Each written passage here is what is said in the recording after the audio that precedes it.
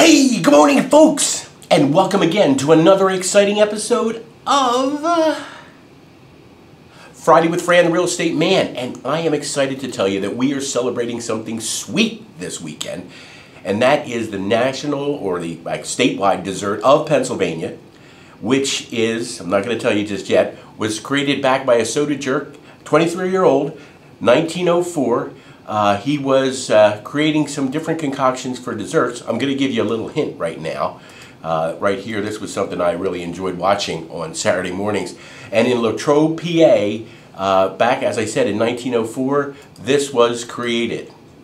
The banana split. So pretty cool. This was actually created back in 1904, as I said. And now here's something sweet that I want to tell you about that goes on in real estate. Right now, buyers are purchasing. Things are going back as kind of normal here. But you can see here that the appreciation has been 7% over year. And folks are saying, wow, the prices are crazy. Well, that's really only about 7% above the trend. Prices were really crazy back before the dip back in 2008, right, riding up to that. 2006, they were actually 21% over the 4% trend.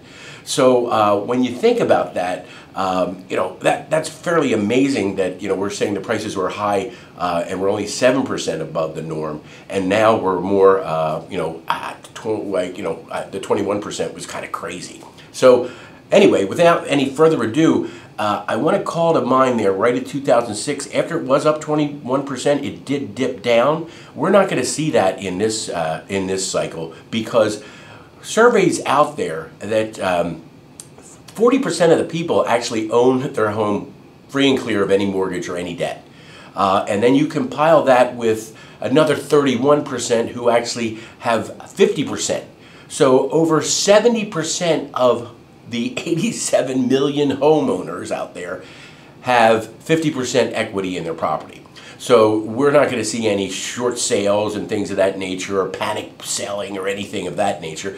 Real estate's going to remain strong. It's going to continue on that 4% curve. So buyers, now's the time. Sellers, why wait? You're going to take the equity out of your house. You might buy multiple houses now, given the state of the market.